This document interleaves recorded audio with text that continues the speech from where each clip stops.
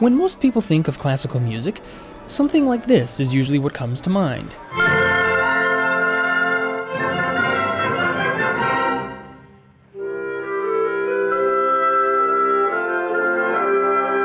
And when people think UA men's basketball, it's probably something more like this.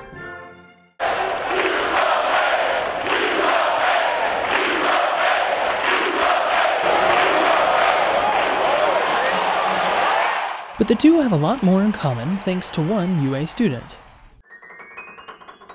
Or we could do like a B.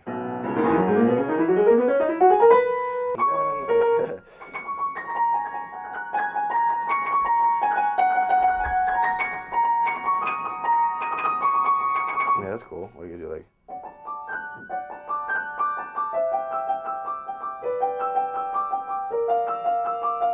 I started playing at the age of 8 years old, and I studied with this piano player named Cecilia Brower. She's the Metropolitan Opera pianist at the Met, and she's 83 years old, and God bless her, she's been like inspiration to my whole life.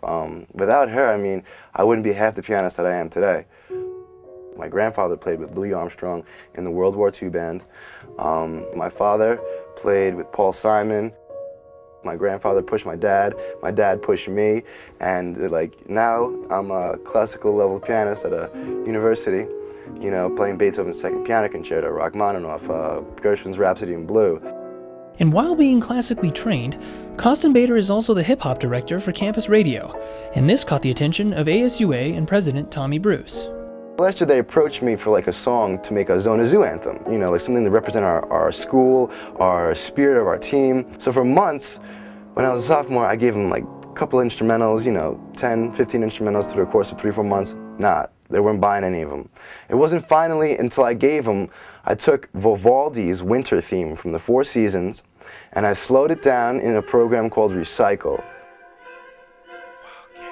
I added from there a hip-hop, like a drum track, a bass track to it, and a little bit of a string track to it. I slowed down the tempo and I pitch shifted it up from like a half step, from like an F to a F sharp, you know what I'm saying? Just to change the pitch a little bit to where mainstream America still would recognize the song. Since the finished version is being used at every home game, Costenbader wanted to make sure that it didn't lose its classical roots. Today, everything is written in a 4/4, like a hip-hop rhythm, like 1, 2, 3, 4. I mean, you know what I'm saying? Like in pieces, the Debussy, Claire de Lune's Debussy is written in a 9/8 rhythm. So every measure is getting 1, 2, 3, 4, 5, 6, 7, 8, 9. So I mean, you can never really write a piece like a 9/8 in today's type of pop or hip-hop or rock, whatever you want, jazz. I mean, because no one really would understand even that today. And so that's what I'm all about doing, is rhythmically changing up the style, the way people listen to music, the way I feel things. You know, I want people to feel the same way, really.